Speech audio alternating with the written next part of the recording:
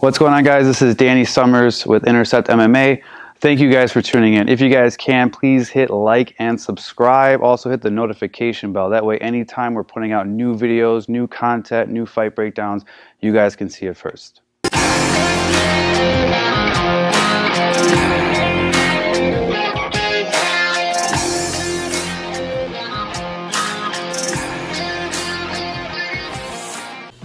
What's going on, guys? Coach Danny, I'm here with Coach Anna. We're going to be getting into is when we're in bottom half guard, we have a frame on the hip, we have frames upstairs, and the person on top switches their hips. Because this is a very common defense when this happens, to just eliminate the frames completely. What I mean is, when I'm on my back and I'm in half guard, first frame I'm going to have is on her hip. So I'm actually going to cross my feet and put this knee on her hip.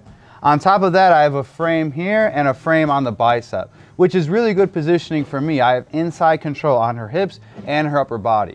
But sometimes what happens, and again, it's a really good movement, she's gonna bring the left arm across my body and drop this left hip, and right away, all my frames are gone. What I'm gonna look to do now is get my left arm in play. So instead of sitting here and waiting to see what happens, which I know she's gonna wanna try to pass right away, my left elbow is gonna come inside. But the way I do that is I'm gonna rotate my chest to the mat. As I rotate my chest to the mat, one thing I'm gonna do is throw my elbow above my head, and I'm gonna start to rotate my chest down. As that happens, this little bit of space right here is created. My left elbow is gonna start to come through, and I'm just gonna start to scoop until I get this underhook. Once I get here, now I can think about different techniques or different tactics. One that I like to do is I'm gonna drop back to my shoulder, I'm gonna knee her in the butt, and then I'm gonna look to make this switch. So if my left hand is on her hip, I'm gonna knee her in the butt and I make this switch, and now I can start to come up to this dogfight position. So again, Anna's gonna start off topside half guard. It's fine. We're in this position. As we're here, this is where she's gonna switch. Now again, once she switches, instead of waiting to see what happens, I'm gonna switch my hips. As I switch my hips, I'm gonna throw my right elbow above my head, rotate chest down.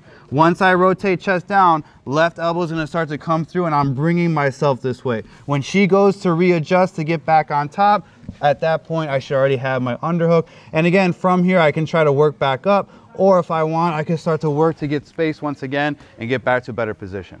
So again, this is a good one to incorporate when you have frames and this person switches their hips. From there, not to panic, not to just give up your back, not to give up the mount. Go chest down. Once you have chest down, elbow's gonna come through, and then from there, punch that underhook, use it to either get up to dogfight or get back to a better position. Give it a try.